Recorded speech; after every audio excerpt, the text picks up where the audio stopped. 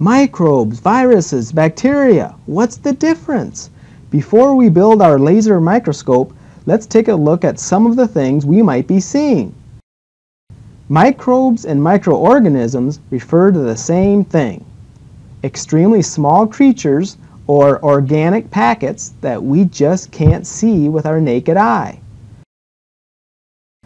There is good and bad bacteria. Bacteria are single cells that eat what is around them. Antibiotics are like an atomic bomb for killing bacteria.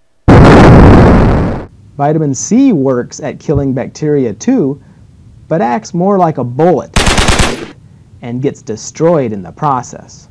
There isn't such a thing as a good virus. Viruses can't eat, so they have to live off their host. Viruses are 100 times smaller than bacteria. Vitamin C kills viruses too. The remaining types of microbes include fungi like yeast and molds, algae, which are really tiny plants, and protozoa.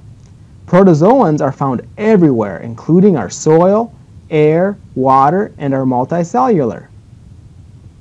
Most recently, we have archaeans, which are the only microbes that can survive in extreme environments like hot springs and deep underwater vents.